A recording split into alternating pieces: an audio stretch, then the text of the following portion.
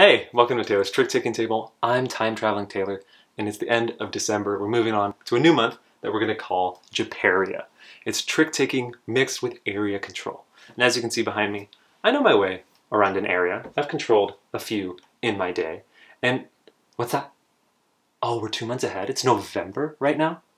Whew. Okay, could you set us back to November on the machine? Yeah. Okay, thanks. No worries. We were just a little bit ahead. This happens from time to time. So my assistant is going to take us back to November, and I'll see you in a bit. Okay, November, we're back in November. November of what year? Are you serious? And where are we? Ireland? It doesn't look like Ireland. Oh, that's what ancient Ireland looked like? Okay, can you please just get us back to 2021? Thank you. Yeah, no one talks about how itchy time traveling is. Oh my gosh, it's the worst. Anyway, while we're here and waiting for my lovely assistant to get us back to the present, why don't we cover Brian Boru, huh? I mean, look, pretty close. I mean, I just need that stoic expression. I mean, geez, cheer up, Brian. You're the hawk noggin of Ireland. But the hook to Brian Boru, it's a game designed by Pierre Sylvester, is its area control, Japaria, mixed with trick taking. So players will be running around Ireland, trying to control areas in Ireland and marriage and Vikings. There's a lot to this game. In fact, I won't cover everything. The boy King Rodney Smith did an amazing how to play video on this. So if you wanted more details or probably a nice cleaner version of a teach, definitely check that out. We'll be doing kind of a quick overview of the gameplay. But let's go to the giant table because this is a big game and I'll show you how to play. The deck in Brian Boru is 3 suits and then also a wild suit that counts as any of those 3 suits. And as you can see here, so 1, 2, 3, then 4, 5, 6, it's kind of a growing range. There's just 3 in between each number. So 1, 4, 7, 10, and then around where the wilds come in, some numbers start to skip. But as you can see, it goes from 1 all the way to 25. Here we have the game set up for 3 players, and this is just going to be a quick overview. Definitely check out Ronnie's video if you want an actual how to play. But the general premise of the game is everyone will be drafting their hand for the trick-taking action selection kind of part of the game. Then they'll be playing tricks to decide where they want to place their control markers on the board for the area control part of the game. And then after that, there'll be kind of a resolution phase. So depending on the number of players, there will be a certain number of rounds. So at 3, we have 3 rounds here. It keeps track because of the marriages that you'll be going on. Going on marriages? I don't know. But so how it works is there's different areas of the board, like kind of sections that are part of the game, and then there's the main kind of area control of the game. So everyone starts with a town they control. I'm going to just cover the different sections of the game so that when I explain the trick taking in a little bit, it'll kind of make more sense. So over here we have the marriage track, where players will be moving up this track, trying to win the favor and the heart of whoever is over here. Then you have this fighting track, where players will be kind of taking care of these warriors, I guess taking them out, and they'll be collecting these to help determine who's the strongest warrior in all of Ireland. And then over here is the church track, where players will be putting discs over here to help support the church and then get benefits for being the person who supported the church most. Then you have the central area of the board. This is the main area control, where if at the end of the game, if you control this area and it had enough cities in it, or big enough cities in it, then it will trigger. So like for example, if at the end of the game, this had 1 more city in it, or just a single strong city, which I'll explain how that works, that will trigger, and then whoever has the most in here will get 3 points. But I'll get into that a little bit later. So that's the general sections of the board. As you can see on this helpful round structure here, we've already prepared the game because we put out the Vikings and the marriages. Now we're going to draft. So at 3 players, you're going to draft 8 cards. So each player is going to be dealt 8 of these cards. After the deal, there will be 1 card left over because there were 25 cards and 8 was dealt to the 3 players. So they'll just be set to the side. So now players will look at their hand and they're going to pick 2 of them and then pass the rest off to the left, and then they'll get whatever the person who passed to them. So 6 cards, and then they'll take 2 and pass. And I'll keep going around until they have 8 cards in hand. So then the trick taking starts. So how the trick taking works is the lead player will take this disc and they will set the active town that they will be fighting over. So maybe they pick right here. Then the lead player will lead to the trick, and they have to follow suit with the active town that they just selected. So in this case, this player has to play Either they're 2 red, or, again, any of their wilds, because the wild counts as any suit. So maybe they lead with this 18 in red. So then going around the table, you don't actually have to follow suit in this game. You can play whatever you want. So maybe the blue player over here plays this 25 in blue. And then coming over to green, they decide to play 11 in red.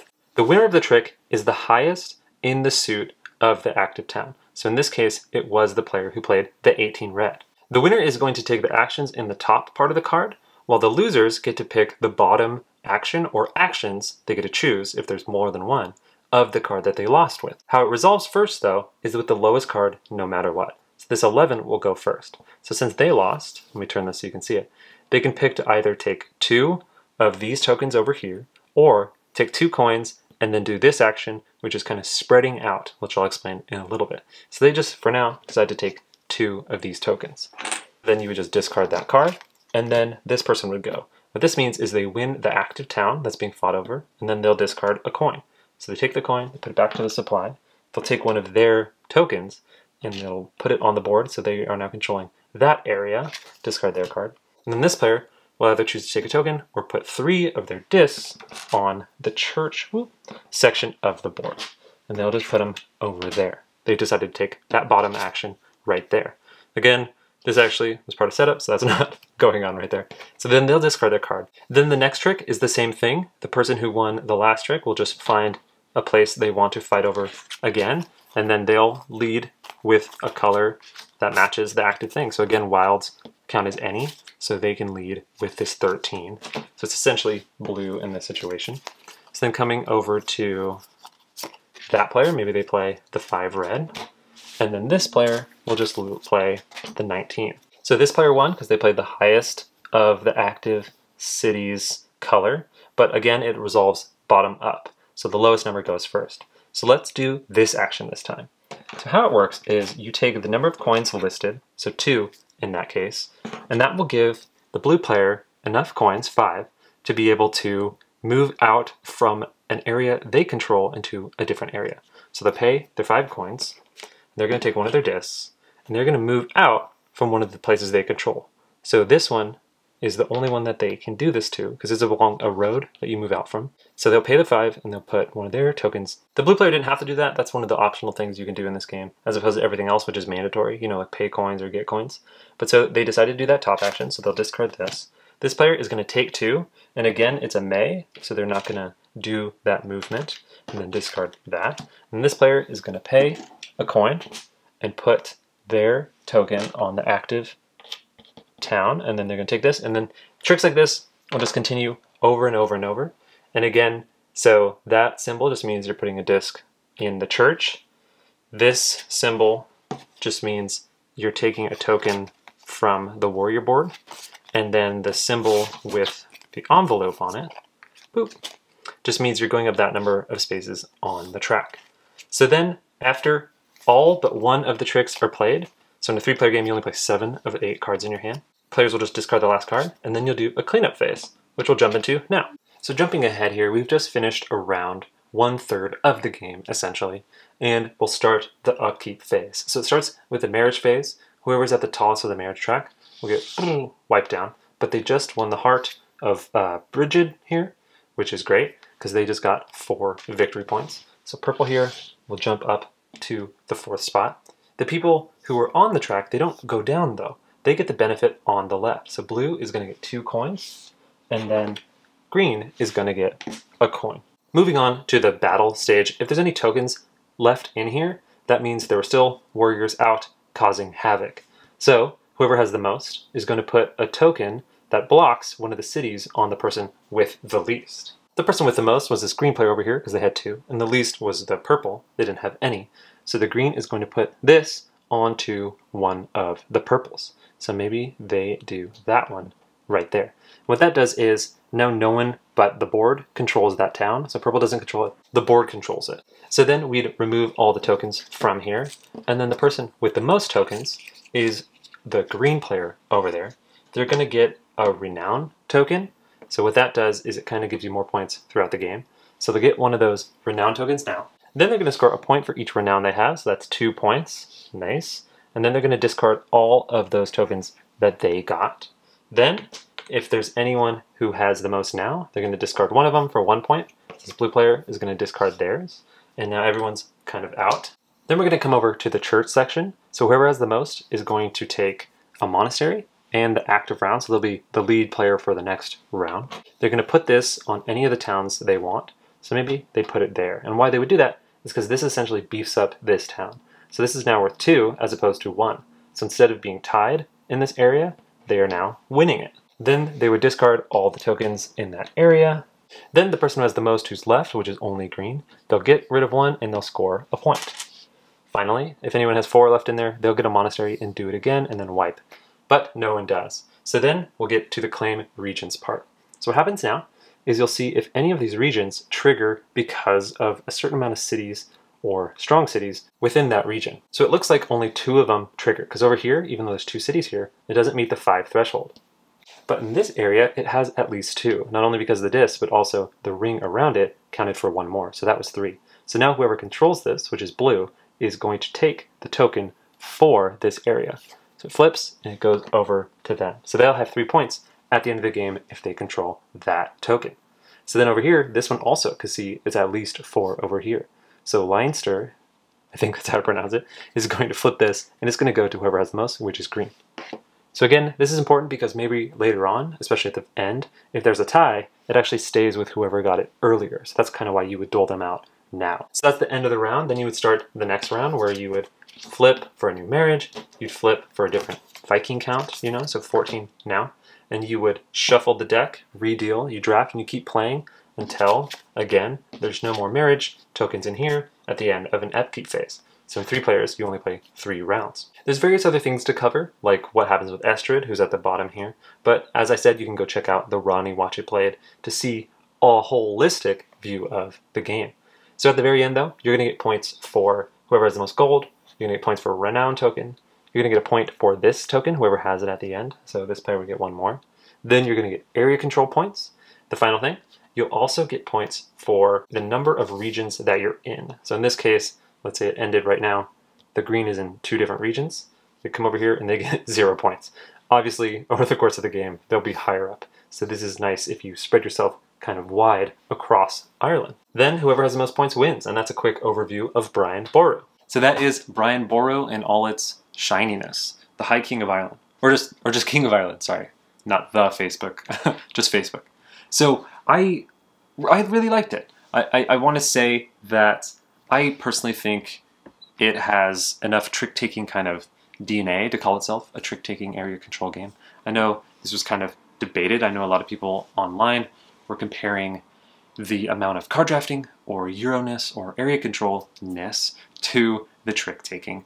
And even in an interview I read with Pierre, I think he said, if I want to get this quote correct, is development took quite a long time because things were taken in and out, but what remained and still remains is that it doesn't feel like a trick taker. I mean, far be it from me to disagree with a designer. I do think it still feels a bit of a trick taker. I wouldn't say too much like it. Like if you played a lot of the trick taking games that we cover on the channel and then compared it to this, I think most people would say like, yeah, definitely a different game. But what I would say is I think knowing trick taking and short suiting and keeping track of cards, you know, the skills you might pick up from being a good trick-taking player, they come in handy. And it's not like if you didn't know any trick-taking, you can pick these up. But I think I was able to kind of use a little bit of trick-taking skills to maybe get an advantage or understand what to draft a little bit more readily than if I hadn't. So I would say it's a little bit more than a whiff of trick-taking in this game. Again, drafting, area control, and Euro probably more. In fact, I probably think the area control and the drafting are huge parts of this game compared to the trick-taking. But I would say there's a little bit there. So if you were a little hesitant, maybe you saw the reviews that the trick-taking was a little lower than what it was, I would say it's still here. Don't go into it for it. And if you wanted a trick-taking game, definitely don't go into it for it. But if you like trick-taking and you didn't mind it being kind of tacked on or added to a game of area control that you really liked, definitely check this out. before we talk a bit more about mechanisms, I do just want to say lovely production. The art is just gorgeous, and as you can even see on the title here, or even on the map, the separating the water from the land, there's a lot of this super shiny, I don't know, embossed? I don't know what the right word is, but it just looks gorgeous. And all the art, on all the cards, everything in this game is super great to look at. The symbology and the icons make sense. I think the only con, and this was kind of a bigger con for some people, was the player colors. So you have purple, blue, green, and then orange and yellow, which is tough because on the board you have kind of like an orangish yellow city, like suit color. So that was kind of tough to differentiate for us. I saw some people say online it wasn't too bad for their group, so group dependent, but I think it was a little tough for us.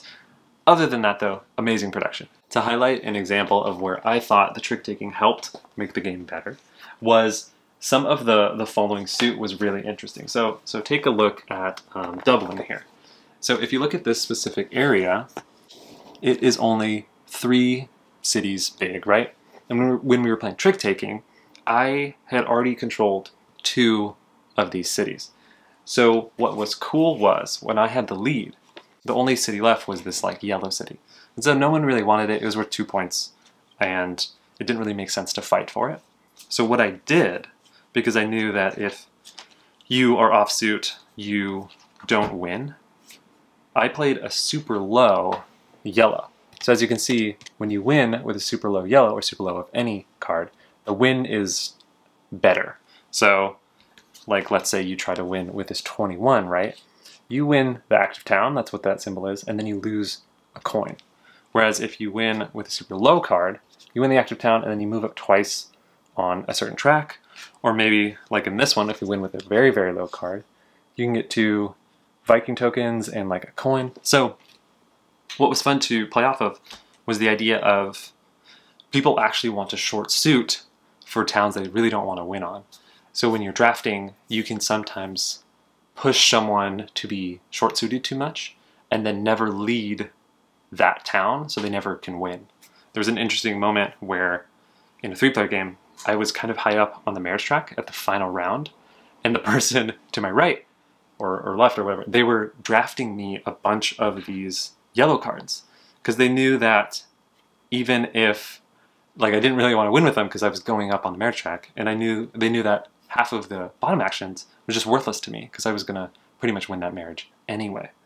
So it's interesting because you can get into game states, especially like, you know, in all the different colors. Like if someone has a bunch of Viking tokens at the end, you can just make them take a lot of red. So the drafting and the trick-taking work to a place where the person doesn't really want to slough off and take, you know, the bottom action of colors that they already are doing okay on or well on in the end. So I guess all that to say, the trick-taking isn't kind of just a whiff. I would say there's parts that are important, and the fact that it is trick-taking is non-trivial. But again, you know, like especially compared to like Tindahan, Pier's other trick-taking game, it's nowhere really near the same kind of feel of a trick-taker and kind of the true essence of like a trick-taking game. But still, there's parts to it that I think are interesting. And since we touched on it, I do really like the draft. I think it's probably up there with area control as one of the more important things. Area control is probably more important in my mind, but the draft is still a big part because you are looking at what's in the game. I mean, only one card, you know, not too much is cut out, but you're looking at what you're passing to the person. And you can kind of hate draft, which I think is a classic thing in drafting games, but you can also kind of just pay attention to what you get. And if someone's passing a lot of high cards, maybe they want not to win a lot. So you don't have to draft too high because maybe they don't really care. But it's interesting because I think you can really, since you're taking 2 each turn, it's a quick draft, but you also have a good amount of control. And I think maybe in games like Seven Wonders or Sushi Go, where you have like a fair amount of like tough decisions because there's so much you can choose from. Interesting thing in this game is the suits are kind of all, they kind of pigeonhole themselves. So like if you're drafting a blue, you know, you're pretty much like, okay, I know I'm going to be either going up on the church track or I'm going to be winning a blue town. You know, there's not too much in my mind, like analysis paralysis, where you're looking at like, oh, which blue to take, because they're all pretty close, you know. Like even the winning action between a 25 and a 19, right? It's just between losing 2 coins or 1. So maybe at the start, maybe the first game or so, I had trouble kind of understanding the deck makeup and kind of really getting a sense of what to draft. I think after some time, it really became clear on, okay, I have a few yellow and a red. Do I really want to move up on the marriage track, the yellow, or do I want, you know, more Viking tokens? You can kind of, in the draft, see your state, see the hand that you're drafting from, and really make a not too slow of a decision, somewhat quick decision. I think the area control is really nice. Like, as you can see on the board, there's a fair amount of large and then a fair amount of small areas, and some that are super interesting, like the southern Uil Neal. I can never say any of these places. But so this one is like a loop, and the roads are super important because I hope I highlighted somewhat well, is the action where you can take, whoa, you can take some coins and then just move across the board. It's actually really important. I notice a lot of times some people will try to go for these border towns that are connected to a road to another area and try to make sure once they get one of these to use that bottom action to run over and kind of get a foothold in another area. So it's cool because I think the map was really well done and has like I was saying, this circular area here. Nothing can come in or out, so you can really only get into there through trick play, as opposed to some places where, you know, are up in the corner or have like places without any roads, you know, so you can only get to there through trick play, or I guess you could place it at the start. But so I think the area control has unique areas, which I think is really important in an area control. I like the idea of fighting over unique places and places that are different from each other, have different kind of incentives, especially with you know, point values. But also, I thought the area control was interesting because it made it so the trick play was just as important as winning the trick was just as important as losing the trick, because you can area control in both ways. And even in the marriage track, like a lot of the marriage track, you can also area control. The area control did feel different at 3 and 4. What is classic with 3-player games is sometimes 2 people will fight over an area and you can, you know, if you're the third, jump over to a different spot and you kind of play off that. The 4 was a little tighter. I haven't played at 5, so just 3 and 4. But so the 4 kind of made it to where there was a little bit more balance, a little bit more ties, which was probably better for this game. You know, because you have those monasteries and it makes it so those and then the Vikings covering up, it made it so a little bit more interesting situations where everything was kind of one-off, so that 1 point off was more important. As opposed to in 3, it was kind of like, okay, that person kind of has that, that person kind of has that. There were some fights, for sure, and I think a lot of times some of them were one-off, but I think at 4 it was just a little bit tighter. What was interesting at 4, getting back to like the trick play, is you play one more round, but you have fewer hands. So you're actually a little bit more limited in the cards. At 3, you only play 3 rounds, but you have, you know, 7 tricks out of 8 cards. So you have a pretty good amount of flexibility, especially at the start. Whereas at 4, you have, I think it's 6 cards. You only play 5 tricks, I believe. It's interesting that just one different player count limited hand options a lot. I found that both games were quick, though. I don't think there's too much in the rules that slows down much. Definitely, the upkeep is quick and it kind of makes sense and it's intuitive. I think players would only drag down the decisions really in the drafting and the trick play, which is always nice. So sitting behind me, you might see it, but Inish or Innis, I could see some people comparing these games because it's area control, it's drafting, it has gorgeous art, but I think they're very different games.